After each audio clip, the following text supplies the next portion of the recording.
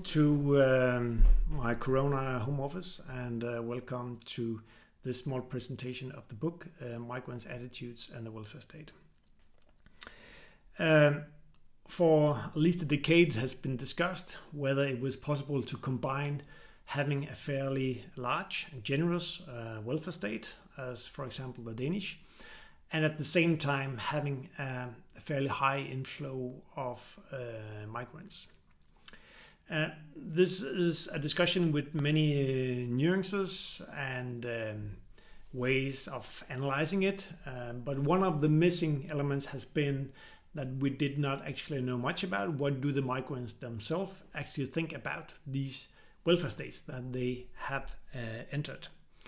And this is basically what is provided in the book that you see somewhere here around, if I can put in a picture.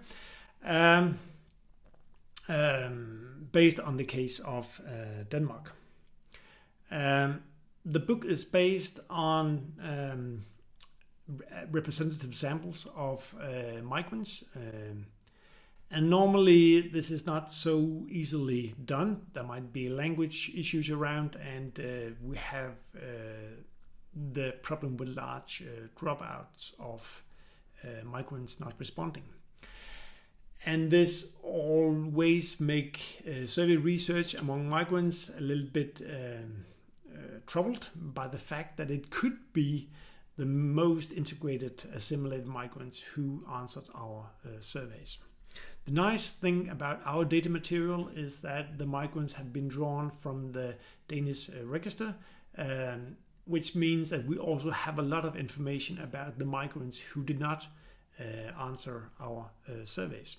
So we are able to, through weighting procedures, to make representative samples of migrants in our material.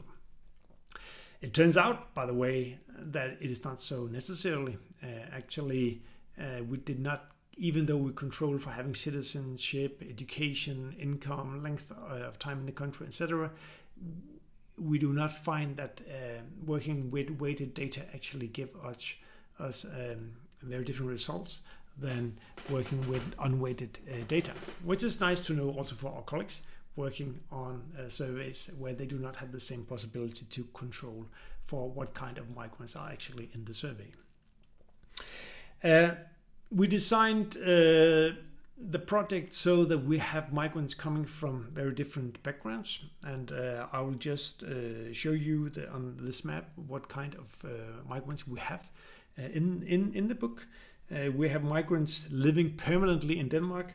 We have migrants from the US. We have migrants from Russia. We have migrants from China. We have migrants from Japan. We have migrants from the Philippines. We have migrants from Pakistan. We have migrants from Iraq. We have migrants from Turkey. We have migrants from Romania, from ex-Yugoslavia, from Poland, from UK, and from Spain. So we make the argument that we have a group of most different migrants. They are different in terms of religion, culture, all these things in the country of origin, and also they have differences in the position that they have in Denmark. For instance, in terms of positions on the labor market, and through these Danish registers, we also have detailed knowledge about how much tax do they pay in Denmark and how much benefit do they get from the Danish welfare state. And some of these groups, for instance, the Americans living in Denmark, they are net contributors to the Danish welfare state, by no doubt. That also is the case for the Polish migrants, whereas other groups are benefiting more from the Danish welfare state than they contribute. So we have a variation in terms of economic positions, and let's call it self-interest in the Danish welfare state. What we argue is that they also have something in common, and what they have in common is that they have all made a move. So they have migrated, and this experience of being a migrant do they have in common as the first thing. And the second thing is that what they're having in common is that they have tried to live in this little country up north called Denmark. We build the theoretical argument. First, the experience of being a migrant from migration studies. We adapt the argument that the attitudes and values and norms of migrants are actually very flexible. It is not so that you enter with a set of attitudes and they are stable through the rest of your life in the country of destination. On the contrary, we know from Barry and all other previous researchers that psychologically there's a process of acculturation, was Barry's term, taking place. And what we have here is first generation migrants coming into Denmark. They are flexible. The second experience that they have, the experience of living in Denmark, there we theorize that based on a lot of literature on how, from the comparative welfare state literature, there's a lot of literature on how different welfare institutions actually shape attitudes or have a feedback on attitudes. So the argument is that living in the US shape attitudes of Americans into having particular views on the welfare state, as goes for living in Germany or living in Denmark. So in combination, we expect that these feedbacks from the institutional settings that they're in will also have an influence on migrants, and at the same time they have fairly flexible attitudes. So we expect to see assimilation. For the research question, we pose like two interlinked questions. The first is, do migrants actually assimilate to the welfare attitudes of natives? And the second, if this is the case, what are the mechanisms behind this level or this assimilation process?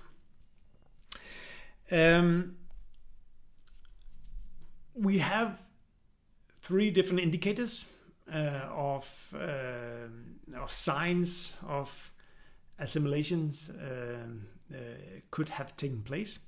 The first is if there's a large gap between what those in the country of origin think about the welfare state and those migrants living in Denmark of the same country of origin, what they think. And I'll show you in a minute, but if there's a large gap between, for instance, those from Spain living in Denmark and what people in Spain in general think, then this could be an indication of something happened to those migrating.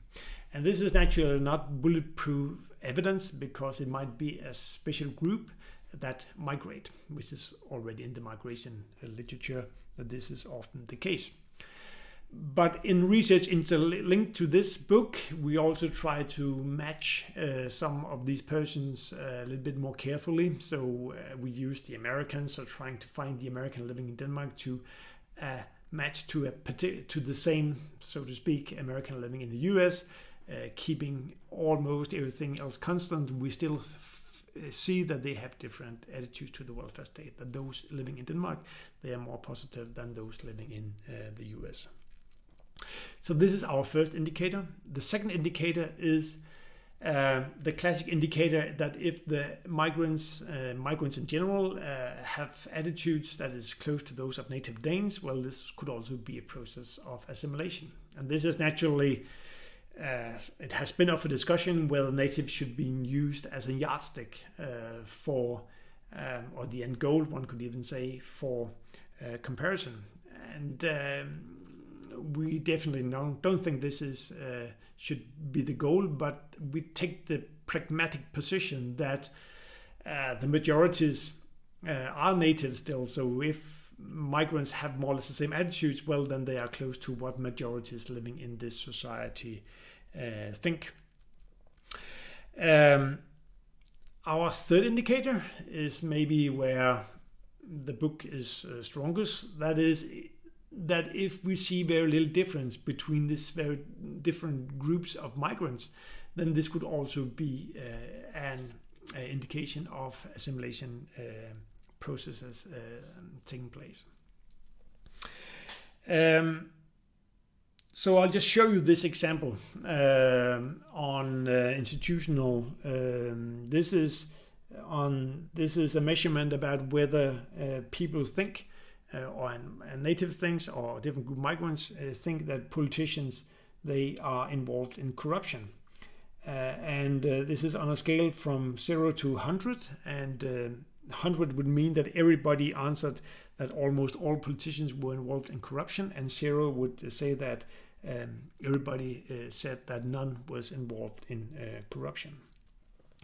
And as you see here, the Danes themselves, they have a very low perception of corruption in Denmark, and we spend some time on this issue because there's a theoretical argument that having trust in state institutions is a first precondition for establishing a fairly large welfare state.